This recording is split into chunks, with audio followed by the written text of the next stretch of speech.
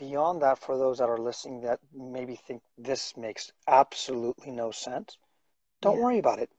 Like, don't worry about it. If and I think that's the other thing is where when we go, okay, well then should I remember getting into the principles, and then I had this shift, and the very logical thing to do is read 10 more books about the principles, and it Right. just screwed. Like, I was now like, again, I went towards the abstraction of the principles. I thought, Right. well, if this is how good it is here, if I read 10 more books, it'll just get even better.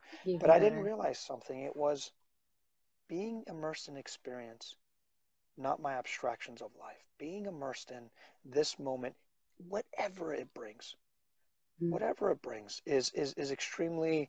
It's an extremely liberating, invigorating thing.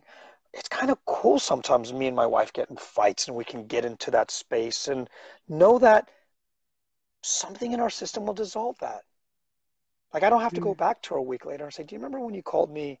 You said my brother's better looking than me," or whatever. I mean, whatever. Like, I don't have to, whatever, whatever. Like, it doesn't matter. It's like this creative energy came out and said certain things that were not cool, and all right, you move on and you're good. And so, but what are we taught to do when we sit down with a therapist or with somebody that, some coaches?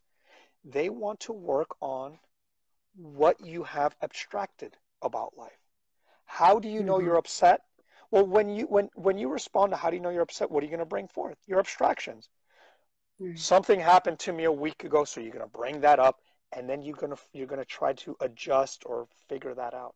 But when you're back in life, all those abstractions dissolve.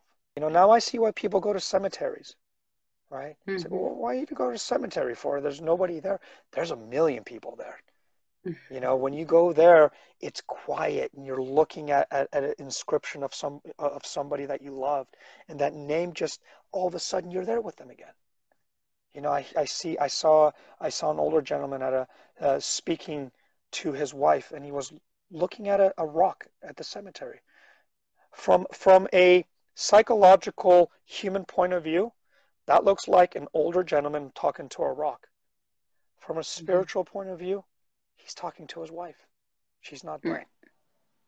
And so Yeah. I want people to speak to that part of themselves, to their aliveness, to their connection of life, to their experience of who they already are, not an abstraction or psychological point of view of themselves.